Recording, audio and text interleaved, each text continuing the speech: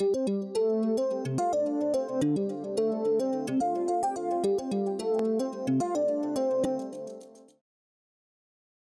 right, so we have the van der Waals equation of state, which tells us how to calculate the pressure of a gas that obeys the van der Waals model. If we know, of course, the temperature and the molar volume, but also these two constants A and B, the strength of the intermolecular interactions in the gas and the finite molecular volume of the molecules in the gas. And just as a quick reminder, when the molecules have some finite volume that's subtracted from the volume that the gas is occupying, that reduces this denominator, which causes the pressure of the gas to increase compared to if we just had a ideal gas. And on the other hand, when the the gas molecules have some attractive interactions, some positive value for A, then we subtract something from the pressure, so this attractive intermolecular interaction term causes the pressure to decrease. So we can sometimes run into a situation where those two corrections from the attractive interactions and from the size of the molecules cancel each other out. So if the correction that reduces the pressure happens to exactly cancel the correction that increases the pressure, then it turns out the ideal gas law is doing a coincidentally extra good job under those conditions. So that's what we're interested in exploring now, is finding out when that happens. And on this graph of compressibility factors, remember that compressibility factor of 1 is the case when a gas is ideal. So we've seen that at cold temperatures, the compressibility factor drops as we increase the pressure.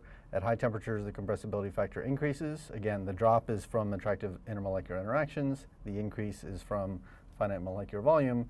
At some intermediate temperature, there's bound to be a temperature where the compressibility factor doesn't drop or increase as the pressure increases but stays flat. So let's think about what that temperature would be. So what we're interested in doing is rearranging this equation. Let me go ahead and write this equation instead of the way I've got it written here. Let me multiply it by a V bar. So I'll multiply by V bar on the left. And so on the right, I've got not RT over V minus B, but RTV over V minus B. And then in the second term, multiplying by V bar just removes one of the V bars from the denominator. So now that I've gotten it written as PV bar is equal to this quantity for a van der Waals gas, if the gas is behaving ideally,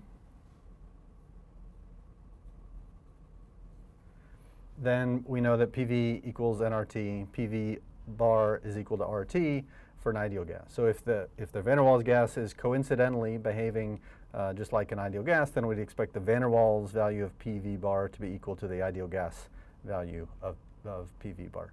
So if I take these two expressions and set them equal to each other, we'll rearrange a little bit. We've got an RT on the left and an RT on the right.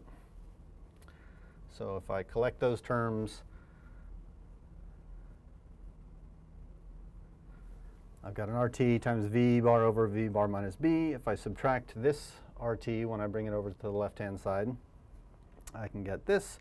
And then that's all equal to, if I put the A over V bar on the other side. All right, so we've got this expression, which if we solve this for, actually let's first rearrange this quantity in parentheses to put that all in one fraction. So if I make the denominator look like V bar minus B, the first term is V bar in the numerator. The second term, if I put it over a denominator of V bar minus B, I need to subtract.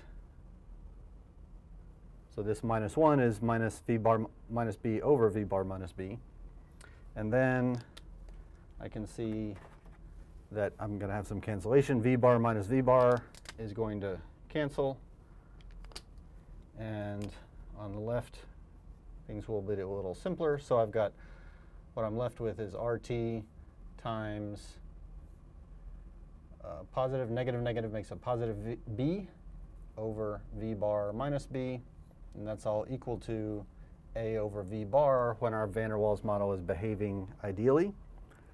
So that looks a little bit simpler. We can rearrange this now and solve for temperature. Remember, what we're looking for is the temperature where the gas doesn't have its compressibility drop.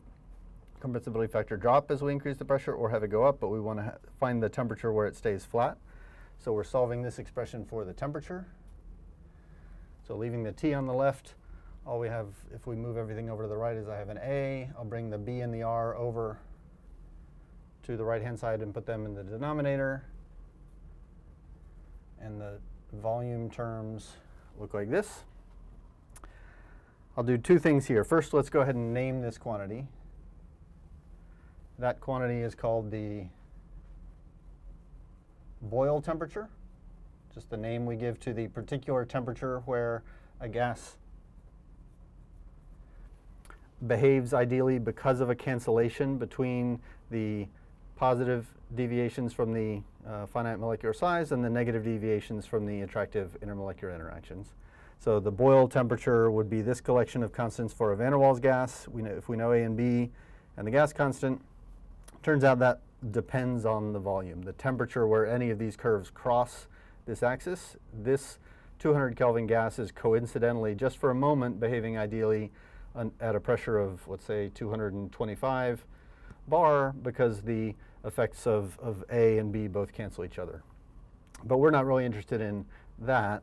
And in fact, if we say, under most conditions, the volume of the molecules is much, much smaller than the volume of the container they occupy. So if I, in this step, if I say B is much, much less than the molecular volume, if I'm letting the gas occupy a box that's much bigger than the molecules themselves, then V bar minus B is pretty close to V bar, and then this ratio is pretty close to 1. So I'm left with just this expression, a Boyle temperature of A over B times the gas constant. So that's now a constant for any given gas. If I know A and B and R, I can calculate this quantity, the Boyle temperature. And what that's telling us is, in fact, let's go ahead and do an example before I decorate that graph. If we do that for a particular gas, one that we've talked about the van der Waals constants for before is nitrogen gas, where we know the value of A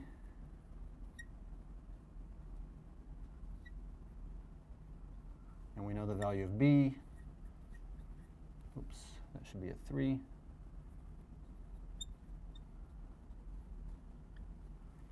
So if we were to calculate the Boyle temperature for nitrogen gas, treating it as a van der Waals gas, that's just going to be this A over BR.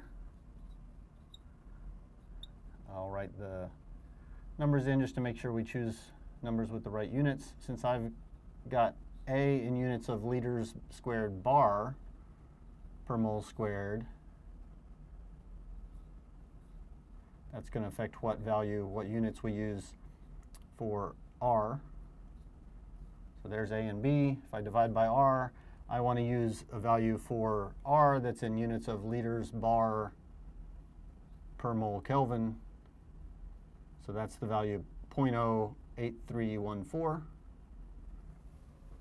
And double checking the units, I've got liters twice in the denominator, twice in the numerator, bars in the numerator, bars in the denominator, moles twice on the bottom of the numerator, moles twice on the bottom of the denominator.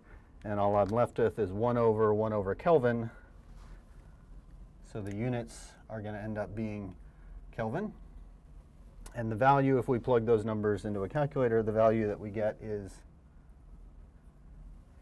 426 Kelvin. So what that tells us is, if we were to plot the compressibility factor not at 200 Kelvin, not at 300 Kelvin, but a little higher at 400 Kelvin, that's the temperature where it's going to be flat for an extended range of pressures. It's going to remain fairly ideal over a range of conditions. Eventually, it will still begin to deviate.